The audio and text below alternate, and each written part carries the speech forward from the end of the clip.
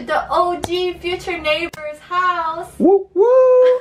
So Daniel was away for about a month to spend time with his family. In the meantime, I was in Seoul looking after the future neighbor house.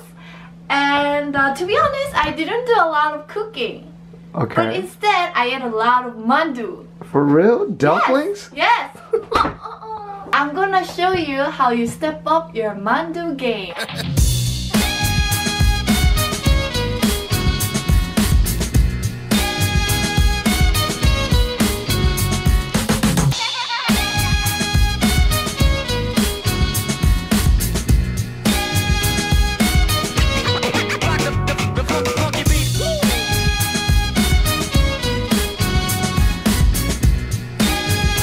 Okay, so we're gonna start off with salad. And look at this new board. Thank you, Daniel, for bringing it all the way from Costco in the US. Thank you, Costco. No slip. Yes. So first thing first, we need a few layers of cabbage. Okay, one. Ow! Really thin. So this one, thin. Good. Put it in a plate. Next is the cabbage. It's lettuce. 5 pieces of lettuce. And then we're just gonna chop it into bite-sized pieces. Next is perilla leaves. 5 pieces. Cut it horizontally like this. The final is the carrot, just about the pinky size. And julienne the carrot. And then set them aside. If you don't have perilla leaves, you can just skip this one, okay? Okay, so we're gonna start off with half tablespoon of sesame oil.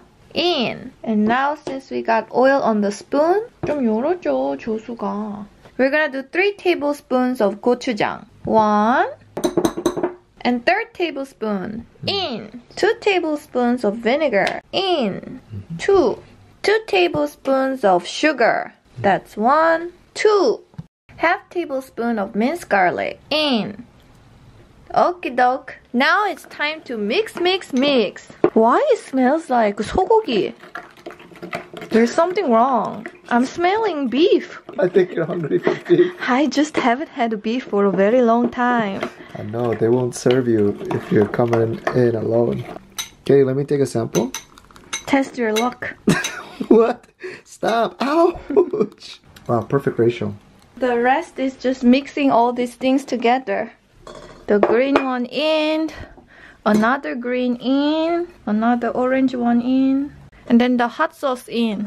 Okay, so this is what we're looking for. So you know it's not done if we don't put the sesame seeds in.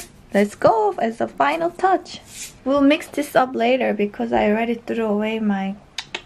Now our salad is done. Let's cook up some mandu. We have some kimchi dumplings that's left over in our freeze, and we're gonna use this one. Freezer. In our freeze. You have so much swag. The type of dumpling is not that important. You can just fry up any kind of dumpling. I usually cook my dumplings in a medium low. Once the fan heats up. The fan. Whoa. The pan. Let's get our F&B straight. Anyone have any TOEIC books left over? Anybody have any TOEFL books? English for 1 month. Gonna put some oil. Stop laughing. This dumpling is so old that it has glaciers on top. So this one isn't just kimchi inside. It has kimchi and minced pork together.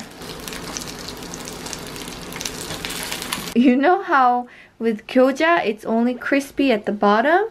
With Korean dumplings, it's crispy all around. I'm gonna show you one trick on food photography. Flip around a small tray and put it in the middle to give it some volume, the hidden volume, and looks like it's more than it is. Of course, this is clean. Look at this huge top. Give it some sesame seeds for final touch. I don't think we have enough mandu to go around all the edges. What do you think, Daniel? Okay, so adjust. Adjust. You know what? I take it back. I think it's too much of a trick to bump up the salad. Now it looks like an overwhelmingly humongous salad tower. Daniel, help me out.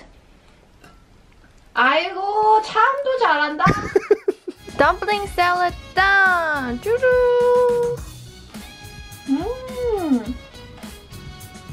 I think the best way is stuff it in. Whoa. Everything together with the mandu. This is a perfect combination to give the kick to the mandu. Like, I can't have mandu without kimchi. But then with this salad, I don't need kimchi. And Katie, take us away with a melodramatic song.